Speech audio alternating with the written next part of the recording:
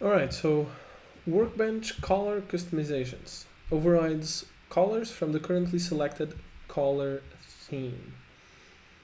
Well, this is not exactly the currently selected color theme because it's the currently selected color theme, but you can also apply customizations by theme. So let me show you what I mean.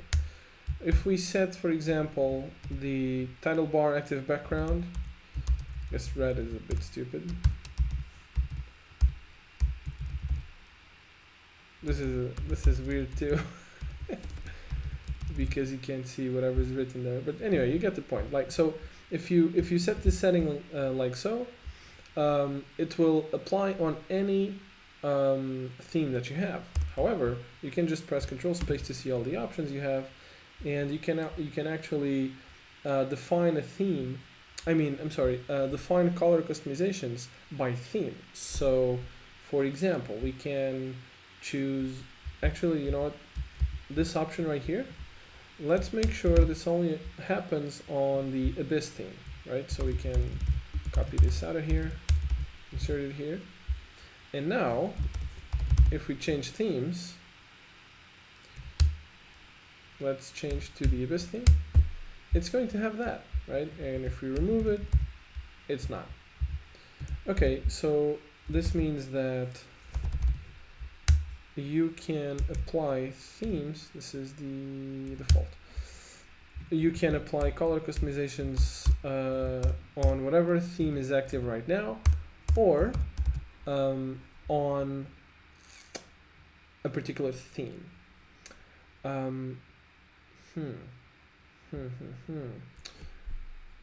not sure if I want to run any color customizations right now, but I do want to use the Cobalt 2 theme. So I guess I'm going to re-record this video after the editor thing. Where's the workbench theme option?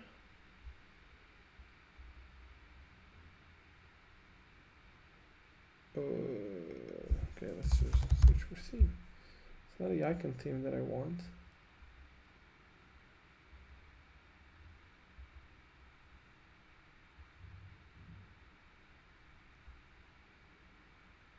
What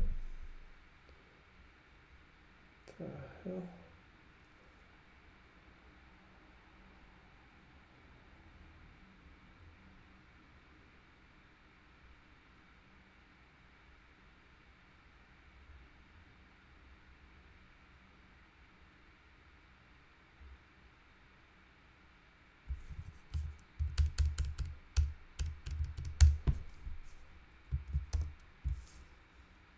Icon theme.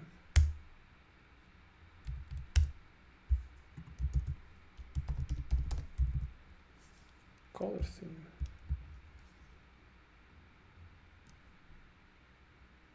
What the fuck?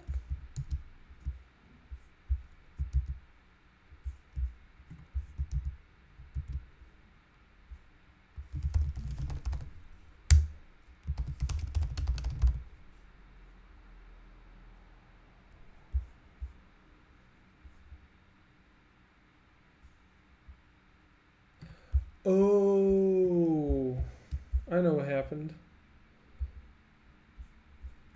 So I probably had workbench color theme below the setting.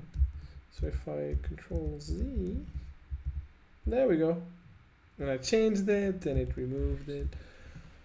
Whew. All right. I was thinking I had some problem with my settings intake. Anyway, yeah.